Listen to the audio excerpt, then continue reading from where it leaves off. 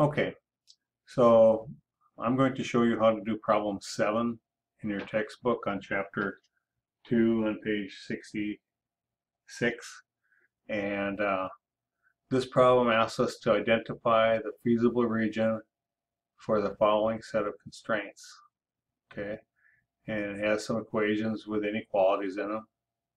And what I did is I took these equations and I set them up on Excel in this way. So go ahead and look at this. And you might want to pause the video and set this up on Excel. Just type it in the way I've typed it in here. And then once you've finished it, then unpause the video and you can continue along with me. Okay, so pause the video right now. Okay, you should be back now. And you should have typed all these into Excel.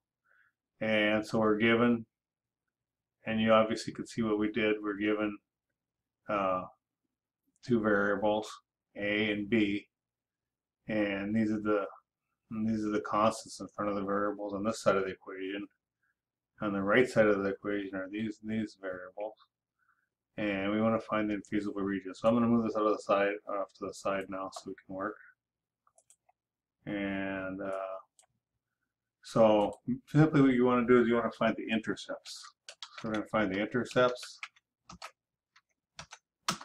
Okay. So for this first one, for this equation right here, what I could probably do is I could probably copy this down here.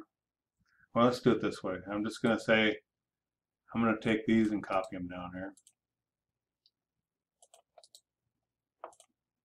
And for this first one, we could say if A is 0, then what does B have to be? So if this is an equal sign, if A is 0, then what times 0.25 is equal to 30?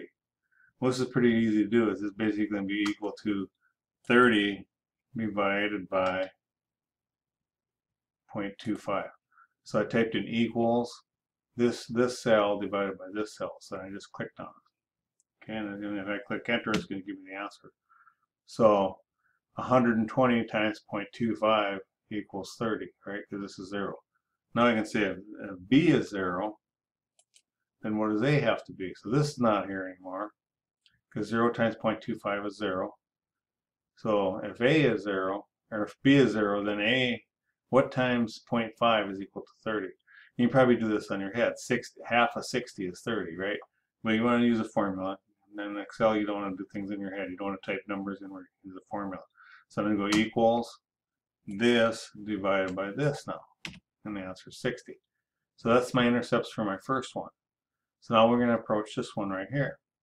So again, I'm going to say on this equation, this inequality, we say if this is 0, then what does this have to be? Well, this is 5, so 5 times what equals 250. So again, you can probably do that in your head. It's probably 50. But again, just do the simple. You're going to go equals this divided by this, right? And then you're going to say if this is 0, then this is going to be equal to, well, this would probably be 250, but we're going to still use the equation equals this divided by this. And one more, we're going to go 0. So this is going to be equal to this divided by this. This is 0. And this is going to be equal to this divided by that. Okay? So those are all our intercepts. Okay, so I'm going to go ahead and make this look nice by putting a little border around it. Maybe center it. Okay, so now in order to find the feasible reasons, we want to graph all these intercepts onto Excel. That's actually pretty easy to do Excel. What I'm going to do is we're going to say that A is the horizontal axis, or normally what you would see is the x-axis, and B is the vertical axis. That's the way we're going to say, that's the way I want it. You could do it both the other way around, but since this is listed first, we'll say this is the horizontal axis, and this is listed second, this is the vertical axis. So that's what we want to try to do.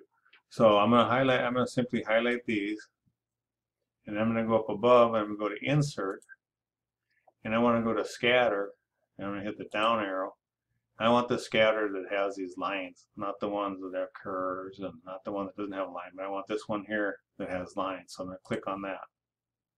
Okay, and then we're just simply going to check it. Okay, so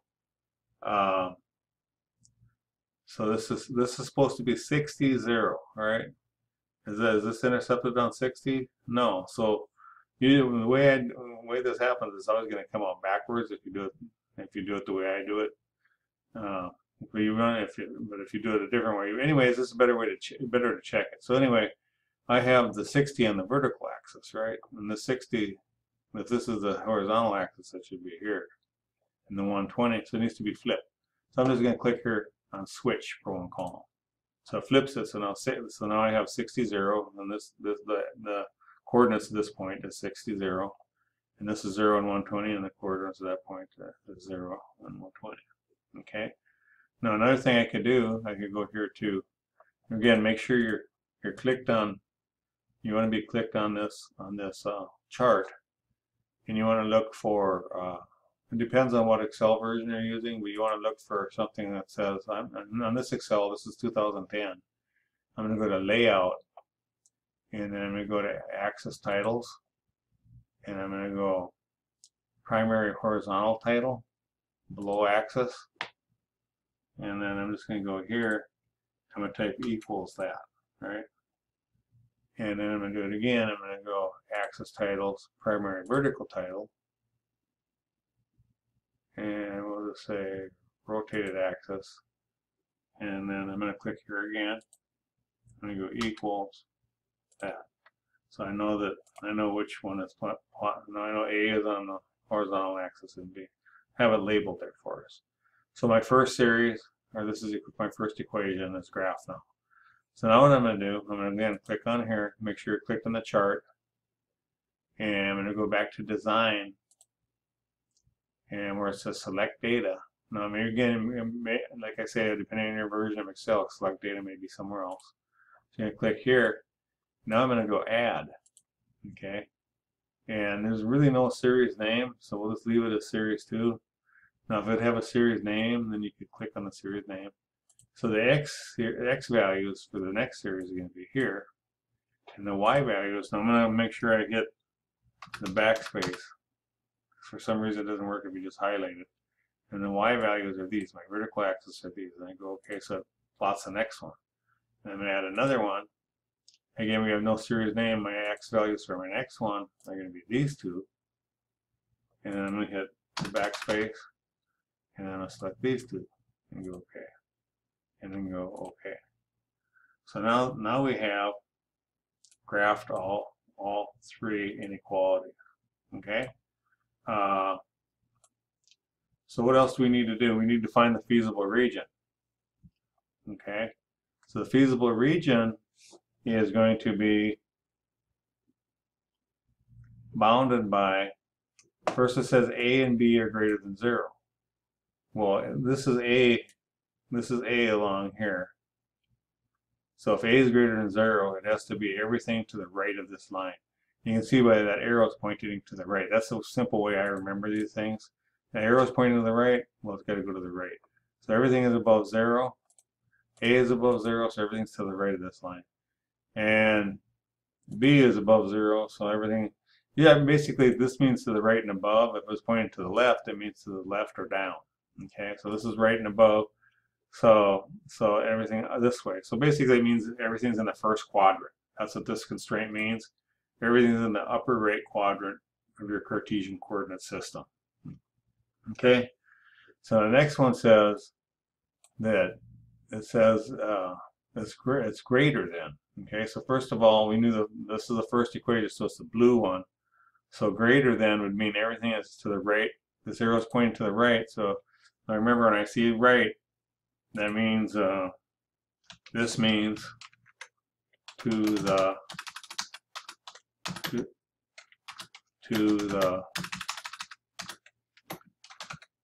right or above. Okay, simple thing to remember. And this means to the left or below. That's something you just always want to remember. Okay. So picture in your mind. You can't. This is very hard to do in Excel. So remember, it was this. It's this line here is what we're looking at. And remember, that was the first one we did. So it's the blue one. So since it's to the right, you're going to be shading it that way. Okay. So you can think of maybe shaded light gray, the color gray. So you say everything shaded to the right and above this line is shaded light gray. Okay. And then the next one, it says to the right and above, and that's the second one, so it'd be the red line. So again, this one, it would be shaded everything from here up and from here over would be shaded light gray again. Okay. So now this is shaded in here a little darker gray, right? But it hasn't been shaded down here at all in any of these. And then this next one is a light green line. Which way is that pointing? That's to the left. And remember what I say, to the left or below. So this would be shaded down, and then this whole triangle here would be shaded light gray. So that would show that this area right here, here, and here are shaded the darkest. So that would be my feasible region. Now the problem is we don't know these points, right? We don't know what these points are. We can guess them. This one is maybe about 20 or 20, 25, and maybe 92 or something. We want to calculate it. Now on the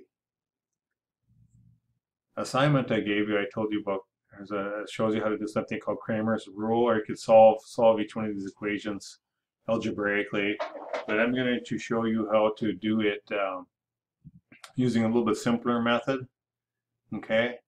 So what I'm going to do is I'm going to go A and B, and I want to find the corner points of these two. Well, this is the blue and green, right? So the blue and green is the first and the third. Okay, so the first and the third. So I'm going to take this, I'm going to copy it down here.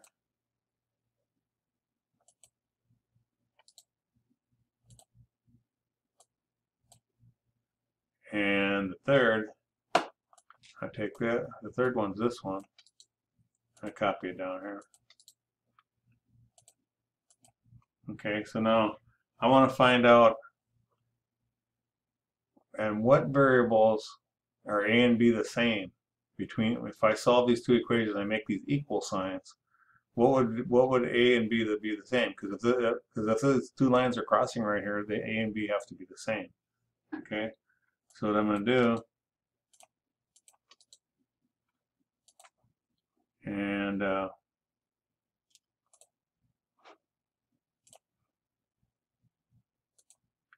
hold on one second. Okay, so I'm going to do, now this may seem a little bit funny to you, because I'm going to use something called matrix algebra, but this is really the quickest way to do this on Excel. So what we're going to do is I'm going to highlight where I want my A and B, okay, where I want to solve it. So it's two places, so I got to highlight two places here. And I'm going to start typing equals. I'm going to do something called matrix multiply, M multiply. And then I want to do matrix inverse, M-I-N-V-E-R-S-E. And I want to take the inverse of this little matrix right here. So I'm going to close the parentheses, and I'm going to take it times these two right here. Okay. I'm going to close the parentheses, and I'm going to go Control Shift Enter. Now make sure you do Control Shift. You got to hold down Control, hold down Shift on the lower left-hand side of your keyboard, and then hit the Enter key, E-N-T-E-R. It's going to give me where. So this one here is at 93 and 13.333. Okay. So now this gets easier as you do it. So let me go ahead. I'm gonna show you what this looks like. Equals. Well, if I click on it, let me do it this way. If I click on it, you can see what it looks like. Okay. But also, if you look up here without clicking, if you just click on it once, if you look up here, it has these little brackets around it. Okay. You can't type those brackets in. You got to hit that Control Shift Enter like I was showing you. So let me go ahead and equals get formula. And now you can see what that looks like. All right, so now we're going to do it again. So this is the blue and the red. The blue and the red are the first two. So I'm going to go ahead and just copy these down.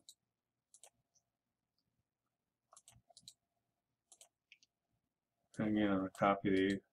Actually, now since I've already done this once, I could actually copy this down here. And actually, since I've already done it, this is what's really cool about Excel. I could take this and copy it down here and go paste. And it's going to, as long as I put everything in the same spot, like there's a blank here, and as long as this looks identically to this as far as where the cells are, it's going to have relative references, and it's actually going to reference everything correctly, and it's going to give you the answer automatically. So it's going to keep your formulas in there and reference this above as long as everything's spaced correctly. So this one's at 38.8. That sounds about right, and 42 something. That sounds about right. So I'm going to go ahead and copy this down again. Copy and paste. But now I want the green and the red. The green and the red are the last two, so I'm going to take these two. I'm going to copy them. I'm going to paste these in here.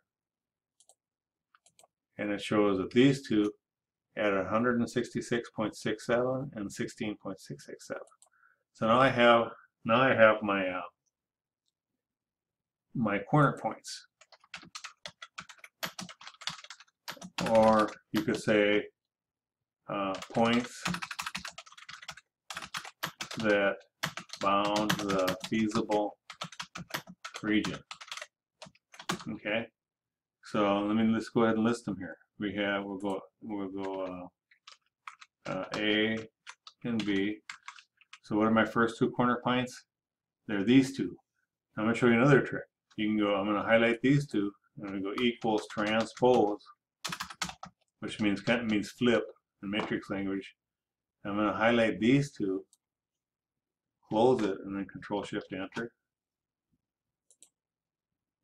Okay, what happened there? Let me see. Transpose B. Okay, well let's not do it that way.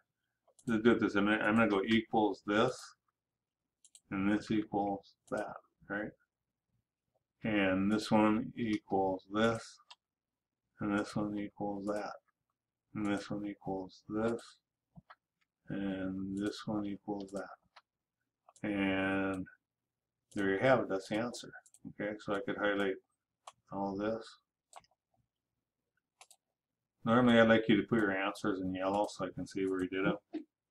And that's my answer to the problem. Okay, so what I probably should have done here, let me go ahead and I'm going to go insert.